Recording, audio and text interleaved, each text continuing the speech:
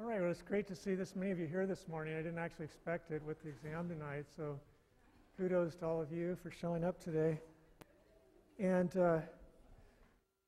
I've heard through the grapevine that some people are having difficulty locating the lecture notes that I've been posting. So be sure to look for those on BSpace, not on the Bio1B website. You should have received emails after each lecture with the link to the lecture notes. But if you didn't, you can go to the BSpace site, log in with your Cal ID, go to My Active Sites, the menu up on the upper left, right of the menu, and under there you should find the link which says Bio1B Lecture Plants Fall 10, and then click there, and that'll take you to a screen where you'll see Resources as one of the choices on the left. Click Resources and you'll find the lecture folder, and just open that up, and all the lecture presentations are in there with the notes embedded in. So please check that out, and if you have trouble, just give me an email. Okay, also don't forget on Sunday night to change the clock back 1 hour, or you'll show up an hour early for lecture, which I'm sure you'd rather not do, because I certainly won't be here then. Okay, so I'm going to start out today just going back over, actually continuing this survey of the algae and looking at the last major form of life cycle, and it's actually the one we'll be looking at for the rest of the course, so it's really important to, in particular, focus on this one, which isn't common to all the algae, just some of them, but it's found in all the land plants. And then we'll get to some algal uses, and then talk about the invasion of land by plants, which will be a theme into the next lecture as well. Okay, I just want to make one jump back to the fungi, though. This slide you might remember about penicillin. I just want to clarify what I was trying to get across here, because it was a bit unclear the way I presented it, that penicillin, really the major point I was trying to make here is that the cell walls of bacteria are different from the cell walls of all eukaryotes. Okay, they're comprised of peptidoglycans, which, as the name implies, are made up of amino acids and sugars. And penicillin acts to interfere with the enzymes the bacteria need to synthesize the peptidoglycans. And without their cell walls, the bacteria will burst. And so it's very effective as a medicine because, of course, we lack cell walls.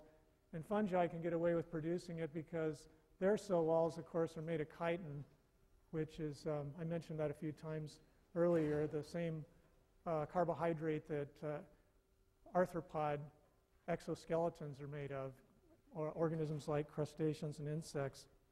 So I just want to add that extra context here. I hope that is a little clearer now. All right, so as far as the algae go, just want to recap the main points so far before we launch back in. Oops, yeah, that's right. So remember that the cyanobacteria, the blue-green bacteria, these share the ability to photosynthesize, to use light to capture atmospheric carbon, fix it as sugar. And they're the only organisms that have actually evolved photosynthesis. I shouldn't say the only ones, but the ones that evolved photosynthesis that all the algae have subsequently taken advantage of. So the evolution of photosynthesis by cyanobacteria represents the sole evolutionary event that resulted in photosynthesis, and then all the other algal lineages basically just captured cyanobacteria, either directly or indirectly, and have utilized their evolutionary innovation that way. And only one major lineage of the cyanobacteria gave rise to all of the plastids, the chloroplasts, and other plastids in the eukaryotic algae. Okay, so that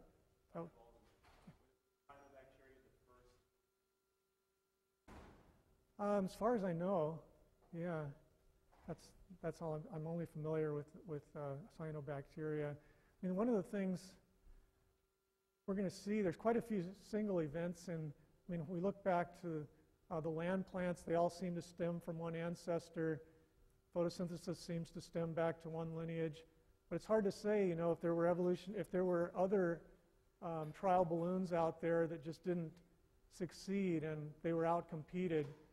It's difficult. I mean, there may have been more than one origin of life on Earth. As far as we can tell, there's just one lineage of life, and all living organisms descend from that common ancestor. But there could have been a lot of different, you know, living or semi-living, whatever you want to call them, types of things out there that couldn't compete with the organism that gave rise to life.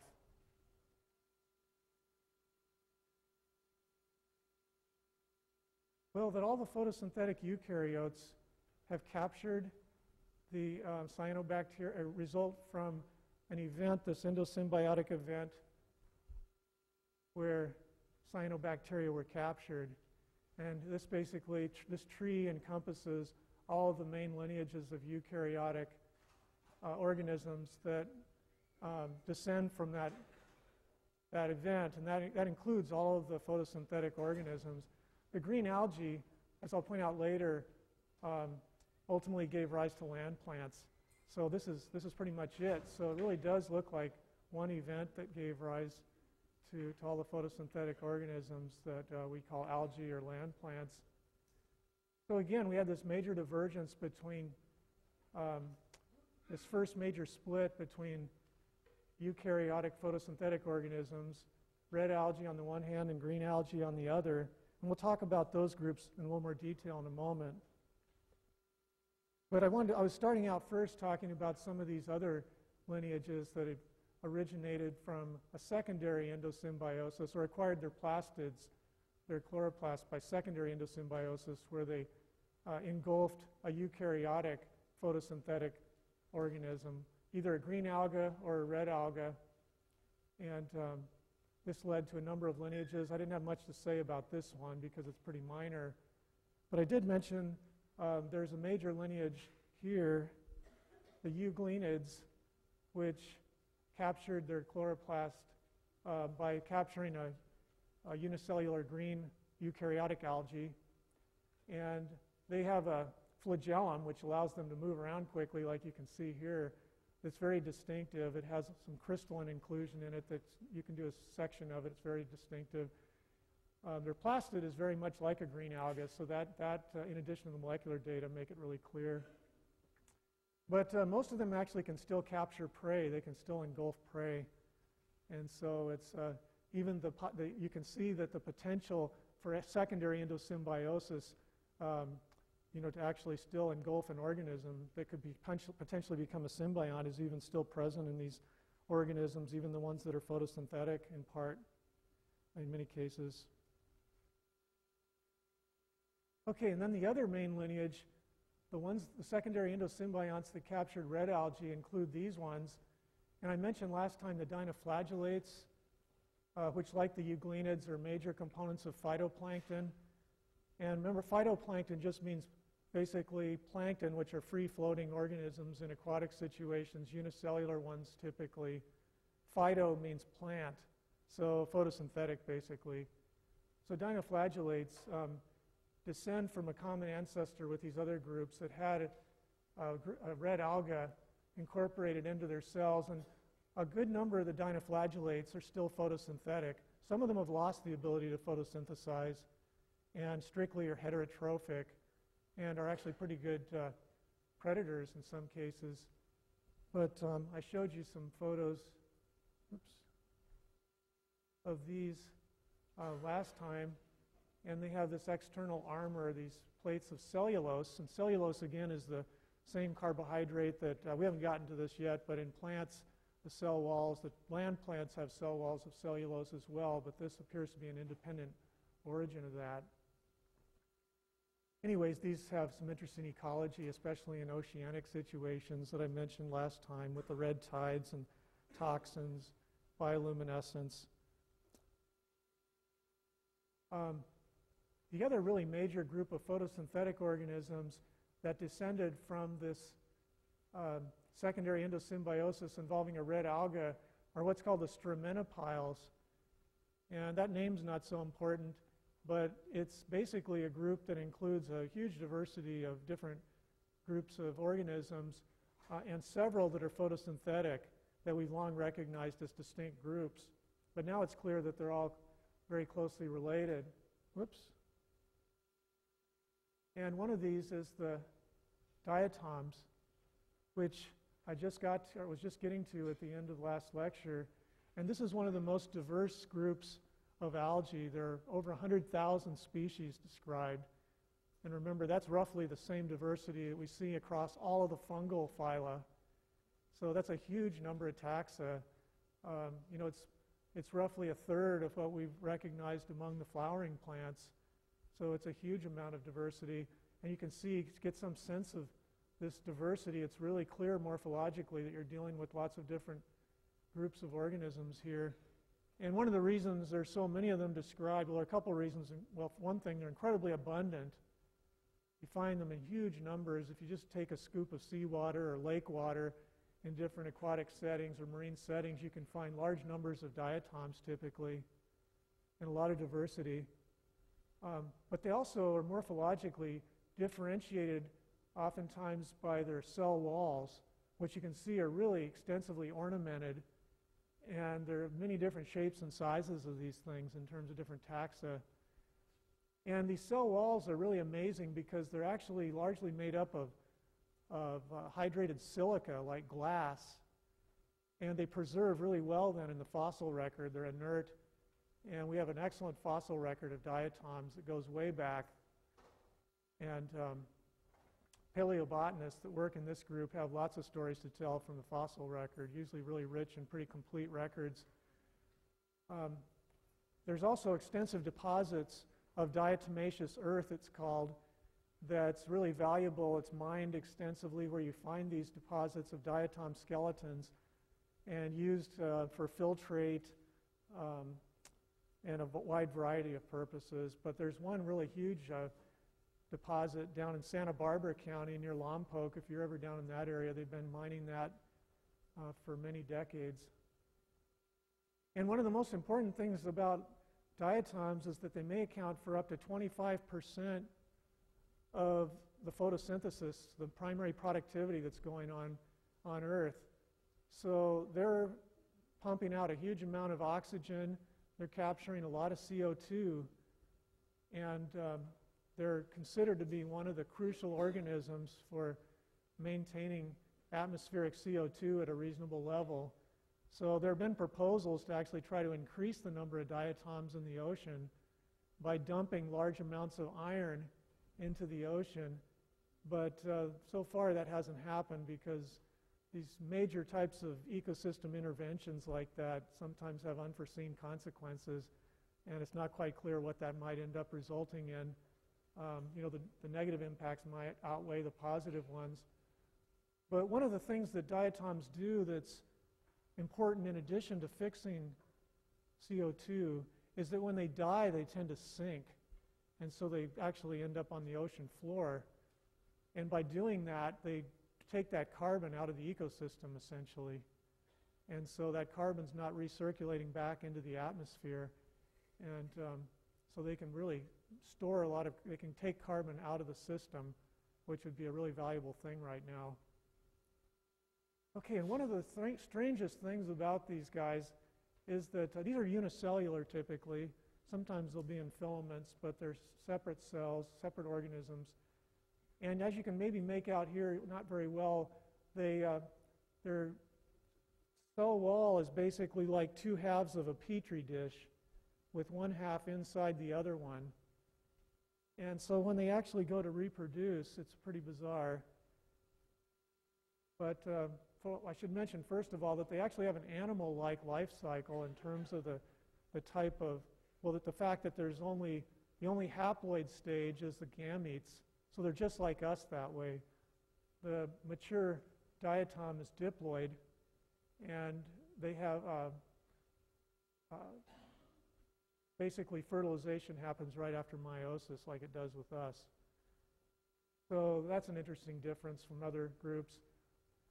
They also reproduce by semi-conservative replication in a sense. It's almost like DNA replication in the sense that they're each half of their shell, they mostly asexually reproduce without sex, mostly.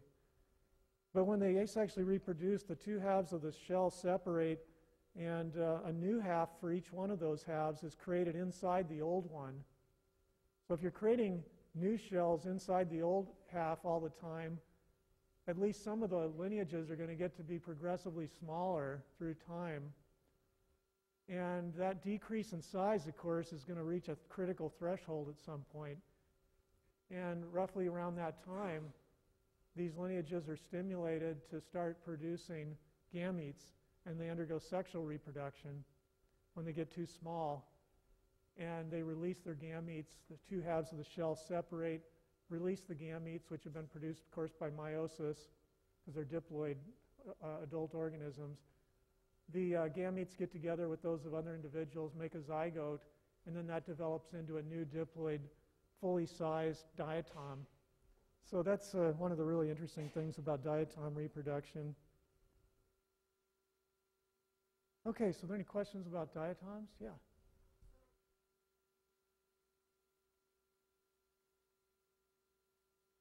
Well, a diatomaceous earth is used industrially for lots of different purposes. It's an abrasive. It can be used as an abrasive. I mean, it is, silica is involved. And it's also, well, it goes on, but it's used as a filtrate. The diatoms have, they're so tiny, and there's some porosity to their skeletons, to their cell walls. So it's, there's a wide range of uses, but it's harvested on a mass scale. It's mined on a large scale for a number of different industrial uses. Okay, so the diatoms are just one group of straminophiles, that one clade I mentioned that has quite a few photosynthetic organisms in it. Another one are the golden algae, and these are also unicellular or colonial, but they're mostly in fresh water. Diatoms are either fresh or seawater. But they're called golden, I just want to mention, because they have this golden appearance because they have these accessory pigments in their plastids in addition to chlorophyll that are useful for capturing light at wavelengths that penetrate water well. And that's something that we also see in their close relatives, the brown algae, which are mostly marine. Almost all of them are found in the ocean. And they also have this yellowish or brownish color from these accessory pigments. Well, it used to be thought that these were pretty closely related to land plants because they have pretty similar morphology, and some of them have similar life cycles. But now we know that these are actually a completely distinct lineage of eukaryotes that have captured plastids. They descend from a common ancestor with the diatoms, the goldens, and even the dinoflagellates that captured a red alga, that have an ancestor that captured a red alga. They don't descend from the green algal lineage. And this includes some of our really significant and large kelps.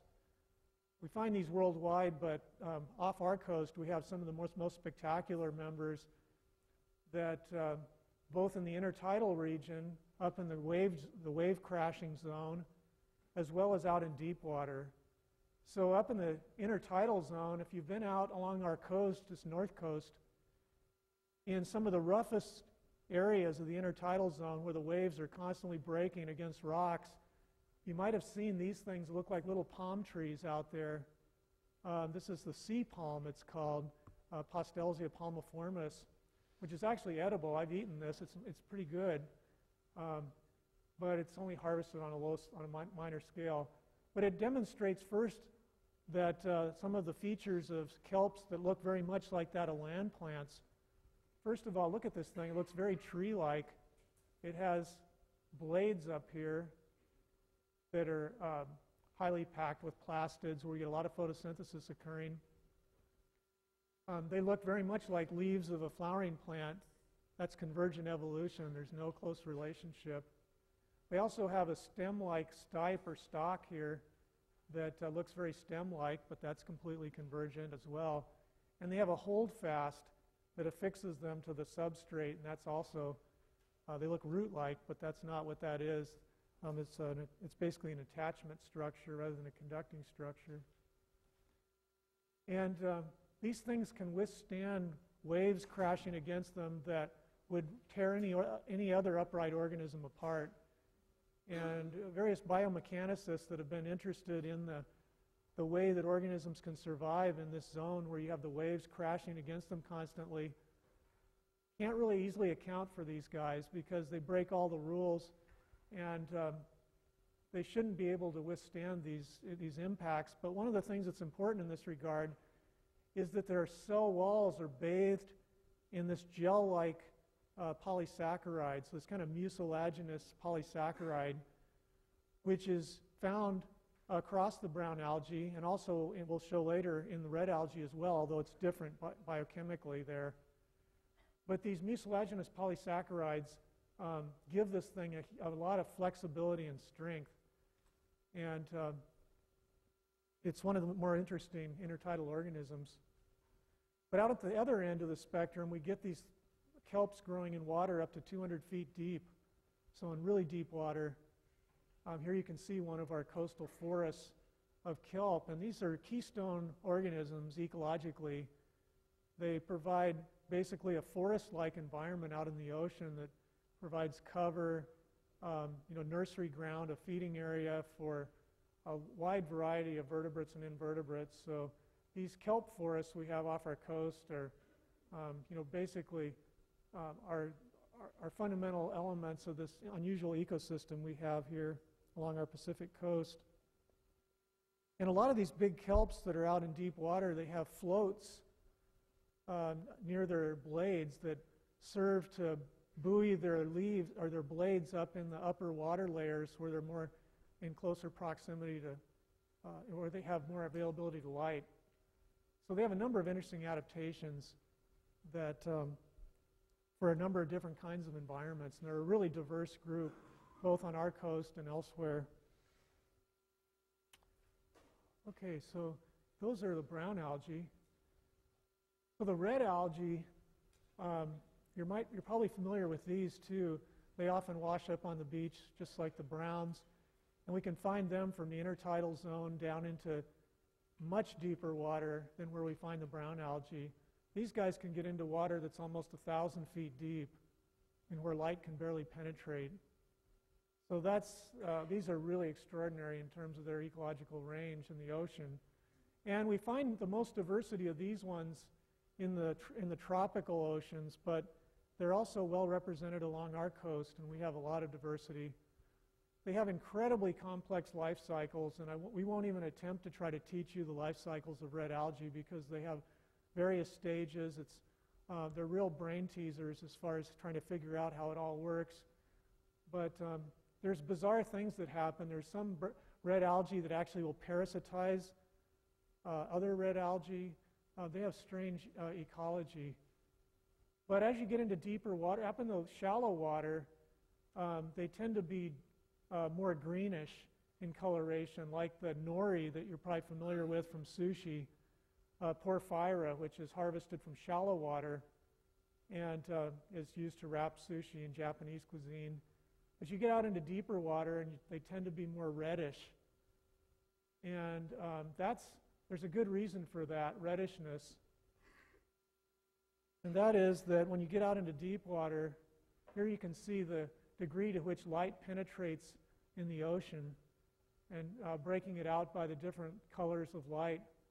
And when you get down below about 125 meters in depth, you're pretty much you're just getting the penetration of blue and green light down here. And so these are the wavelengths that these organisms can utilize when they're in the deeper water. And so they tend they have accessory pigments that appear red because they're reflecting red light. They're not absorbing red light, they're reflecting it. They're absorbing blues and greens. And these are phycoerythrins. The name's not important, but there are accessory pigments in the plastids along with the chlorophyll, and they're masking the chlorophyll color. Chlorophyll also has a high absorption in the blue end of the spectrum here, but also in the red part of the spectrum, as you can see here. The phycoerythrins have their absorption of light up in this area, so they augment that and lead to a lot more photosynthesis than would occur otherwise at those deeper depths. So that's what's going on with the red algae.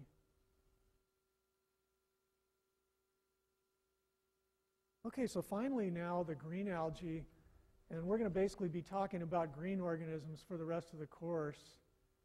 Are there any questions about any of the other groups we just talked about? Okay, so the green algae have a wide variety of different forms and ultrastructural morphological variation. There's a lot of different ecologic, there are a number of different life cycles among the green algae. It's a really diverse group. But these all seem to stem from that primary endosymbiosis that involved the capturing of the cyanobacterium, and they descend from a common ancestor with the red algae that also are diverged from that common ancestor that had acquired its photosynthetic ability from that primary endosymbiosis.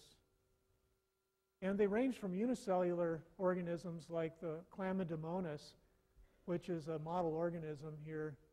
You can see the two flagellae up at the apex of its cells here. That's an SEM. It's actually green. It's just black and white. And here you can see colonial green alga, volvox. These volvocalians are really cool. They move through the water as a big spherical colony and produce additional spherical daughter colonies inside. The cells can live separately, but they can't reproduce separately. So these are real true colonial organisms.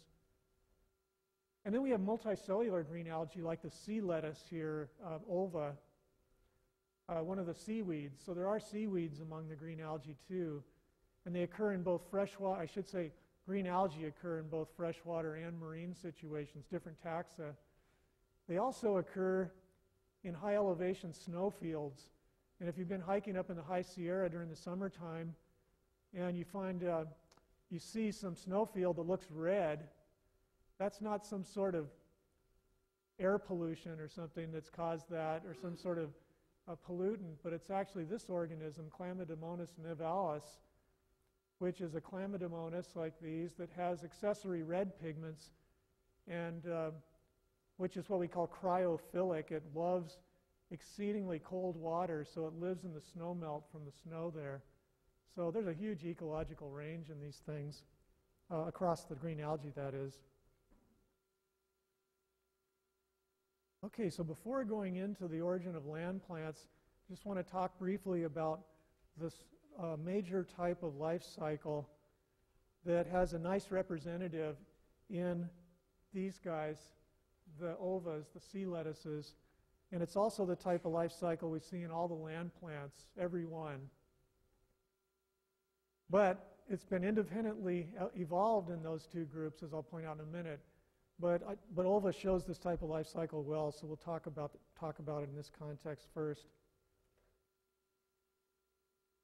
So we've already talked about gametic life cycle, where the gamete is the only haploid stage, like in the case of us in the diatoms.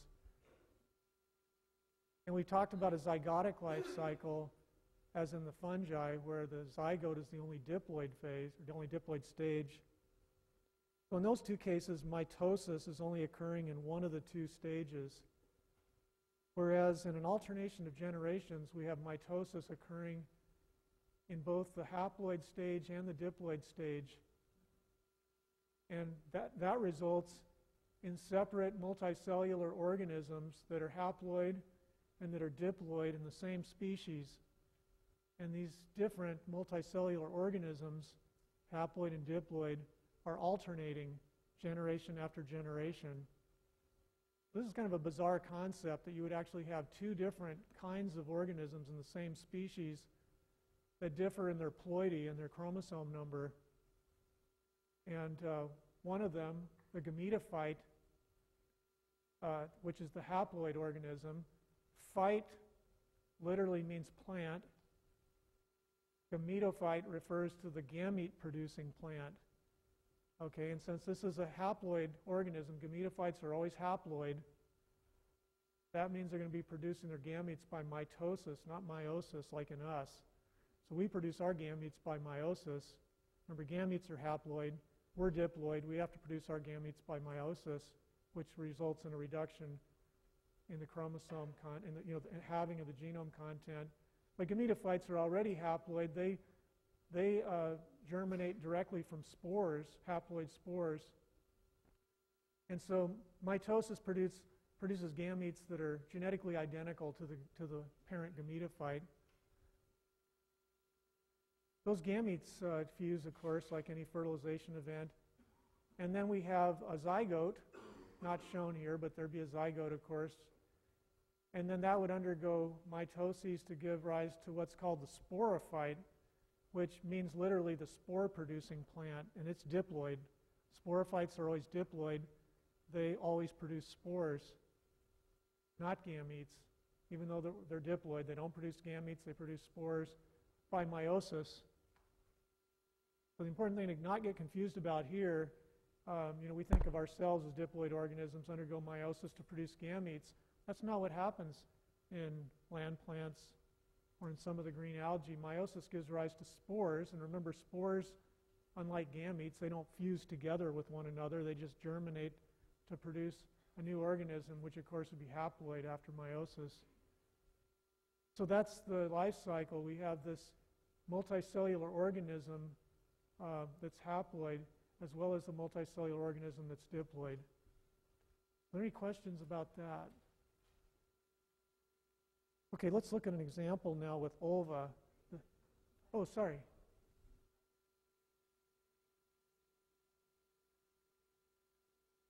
Exactly, it's exactly the same as fertilization. If I didn't actually make this slide, it's from your book, but if I'd written it, I would have written fertilization there because everybody knows that term. But syngamy just means fusion of gametes. Syn just means fusion or fuse, and gamy refers to the gametes.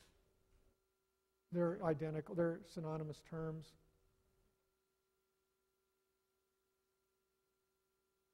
Well, yeah, good point. This life cycle in its essence right here, this particular slide is really an important one because this really boils it down to the essence of what the alternation of generations is.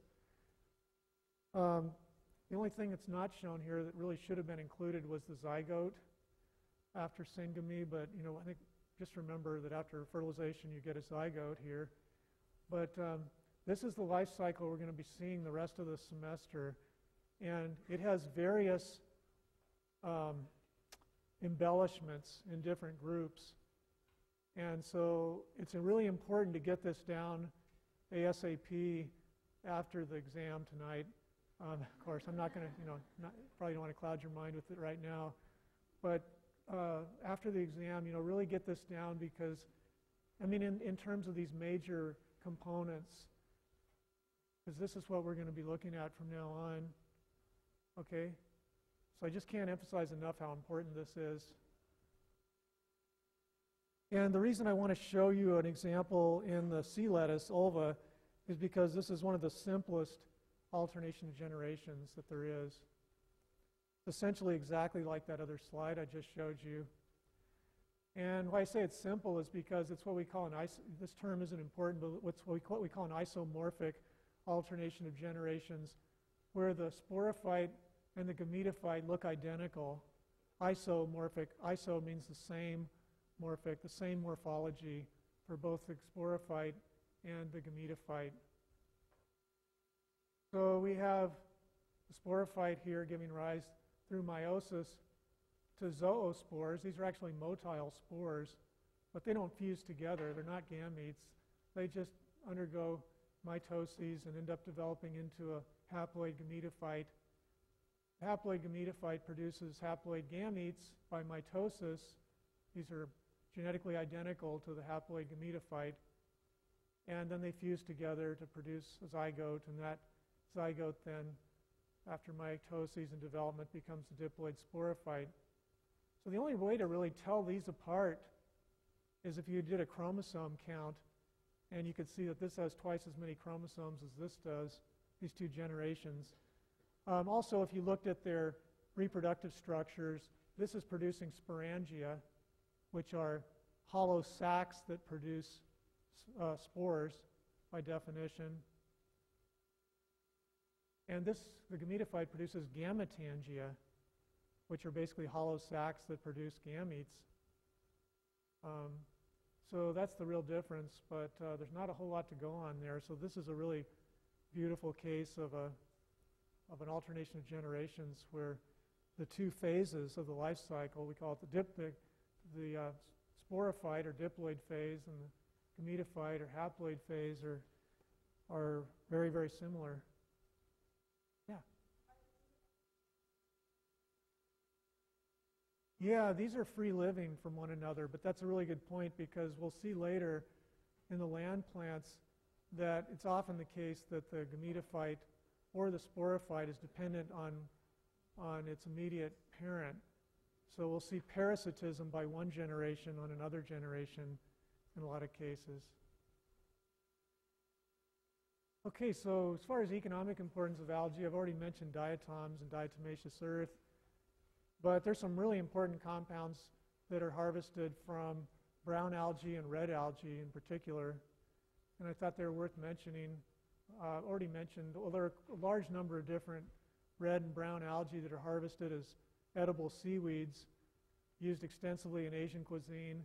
We can't digest those carbohydrates, but they're a good source of minerals, roughage, etc.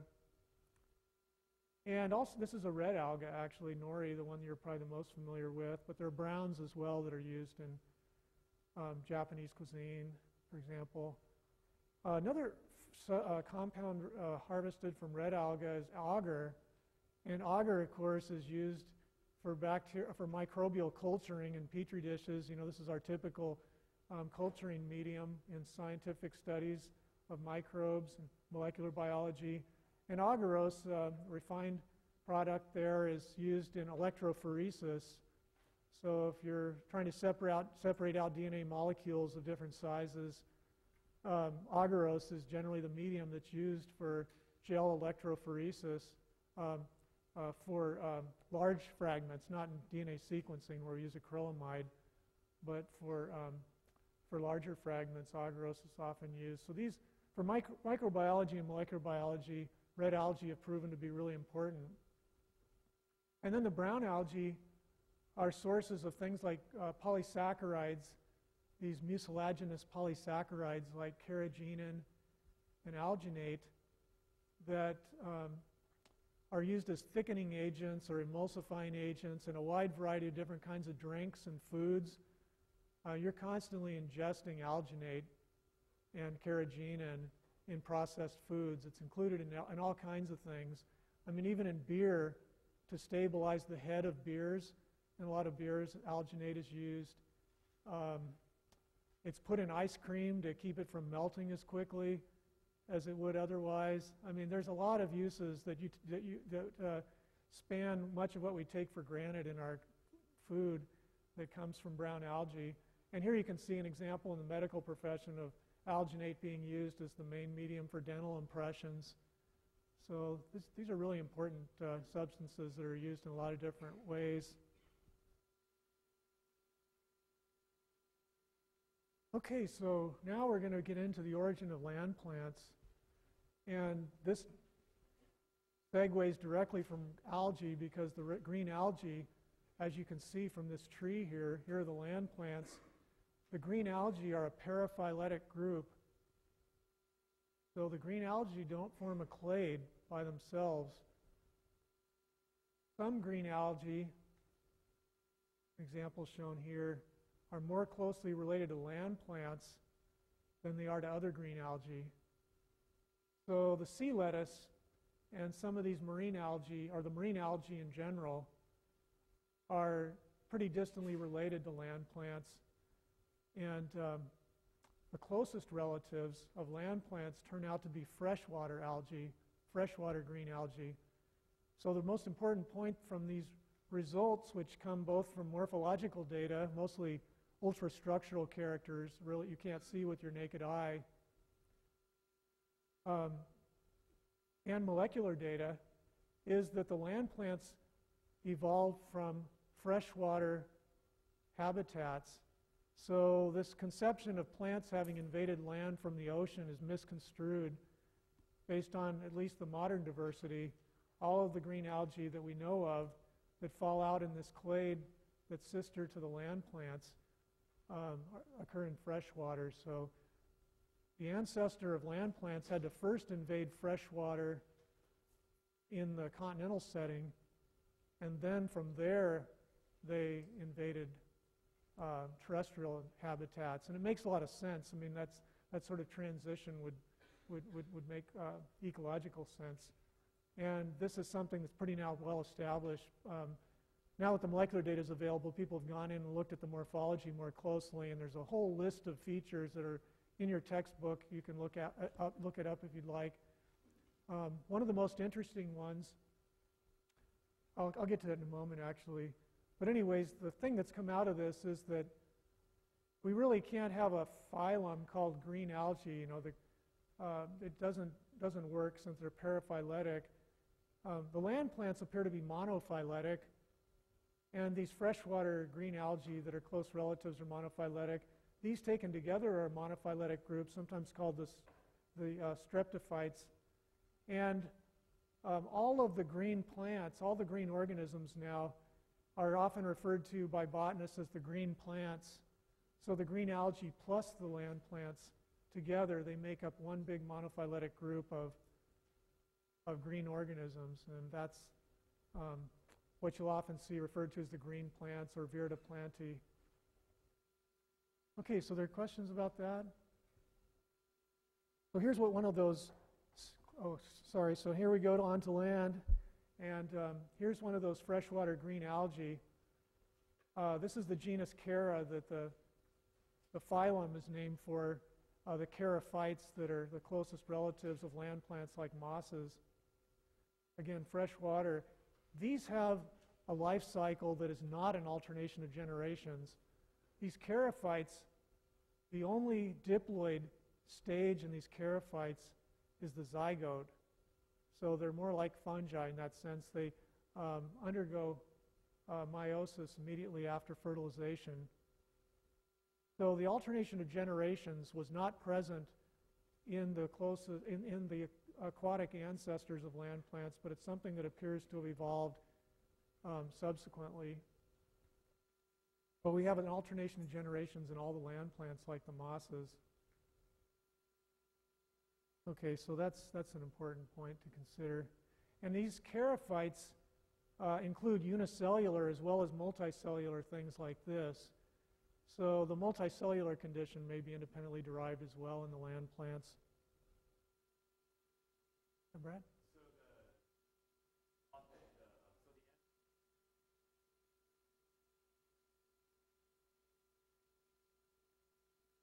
The alternation of generations that we see in something like ulva, the sea lettuce, probably evolved separately. So the alternation of generations we see in land plants is probably of separate origin.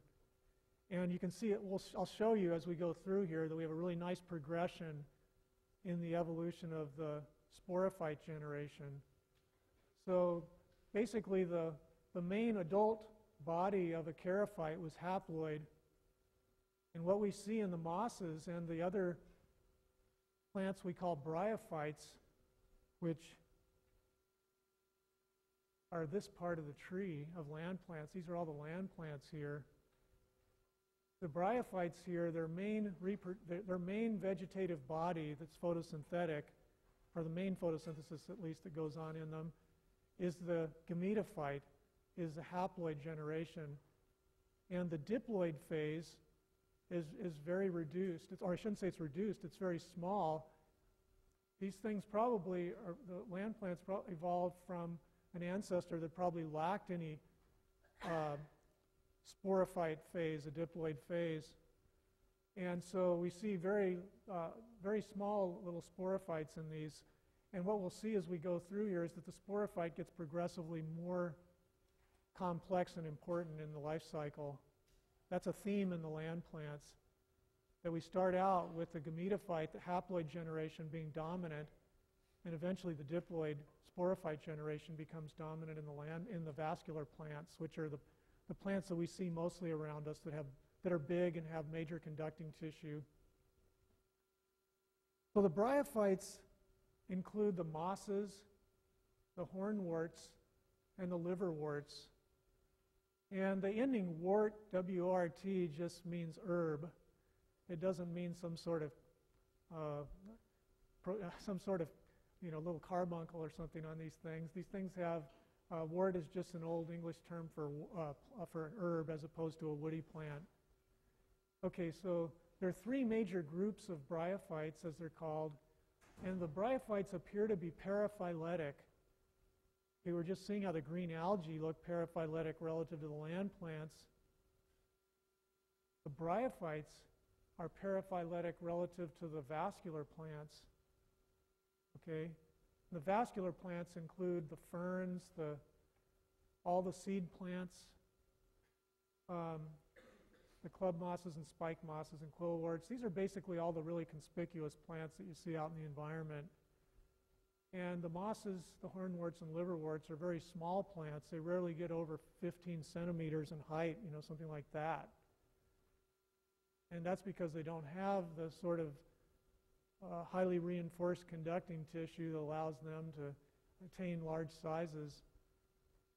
But there are three distinct groups that had already started to diversify into these major lineages before the vascular plants originated. And we could really say essentially that the bryophytes gave rise to the vascular plants, these larger plants that have conducting tissue, given that they constitute a grade or a paraphyletic group within which the vascular plants are nested. Are there questions about that? Yeah, Brad? So if the bryophytes don't have that... Yeah, the liverworts, I should say, the mosses actually do have some conducting tissue, and they're the only members of this group that can get fairly sizable. There are, in fact, some mosses that can get up to a couple meters in height, and they have what are called leptoids and hydroids. That's not important, but they have some conducting cells that move around water as well as nutrients in their tissues, but it isn't reinforced by lignin, which is the case that was what we see in the vascular tissue of vascular plants. And lignin imparts great strength to the conducting tissue, in particular to the xylem, the water conducting tissue, and allows vascular plants to be large branched sporophytes, to have large branched sporophytes. Hornworts and liverworts don't have those leptoids and hydroids, and they're pretty much, as I'll show you here. Well, let's go to the life cycle first of bryophytes to make this point. And I'm not so sure I'm going to be able to get through the life cycle of bryophytes in 3 minutes or 2 minutes.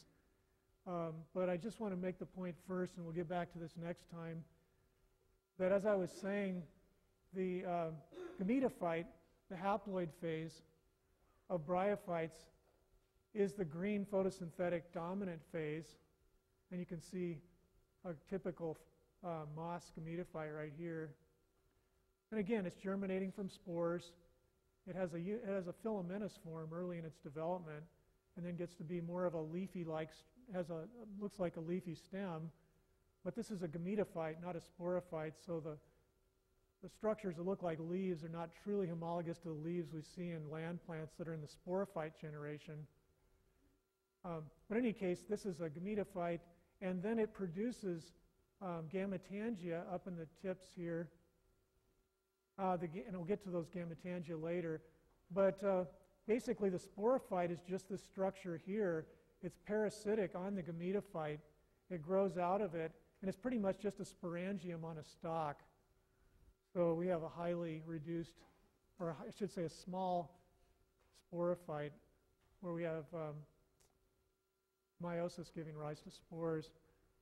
So this is just an intro to the bryophyte life cycle. We'll talk more about it next time. So remember to set your clocks back again. And good luck on the exam tonight.